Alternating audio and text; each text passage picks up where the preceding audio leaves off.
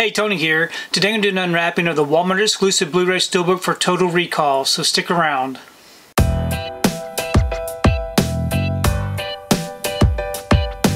So today I wanted to take time to do an unwrapping of the Walmart exclusive Blu-ray Steelbook for Total Recall.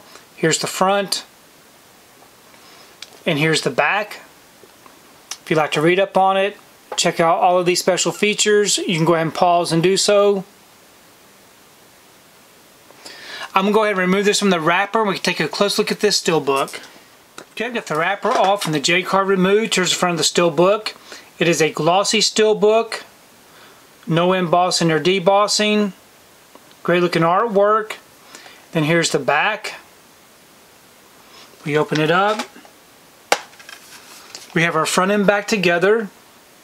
So really nice looking continuation. I like the artwork there. On the inside, it does come with several different pamphlets and a digital code. And we have 3 discs. So we have our DVD disc with no artwork.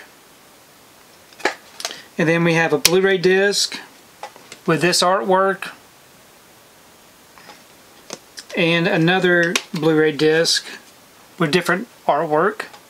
So we have the director's cut and the theatrical cut, a ton of bonus features, and then we have this inside artwork here which looks great.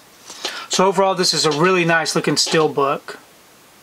I'm really happy to have this one in the collection. I've never seen this version of Total Recall. I haven't heard many good things about it, but I definitely want to check it out. Please leave me a comment below. Let me know what you think about this particular Steelbook unwrapping, and also let me know your thoughts on this version of Total Recall, because I really do enjoy reading your comments. If you like what you saw here today, please give it a thumbs up and share the video. If you haven't subscribed to my channel, I really appreciate it if you would subscribe. If you do subscribe, please remember to hit that notification bell so that you can be notified every time I upload a new video. If you haven't found me on my social media accounts, I'm on Instagram, TikTok, and on X. If you'd like to find out what I've been watching, you can find me over on Letterboxd. I have all of those linked down below.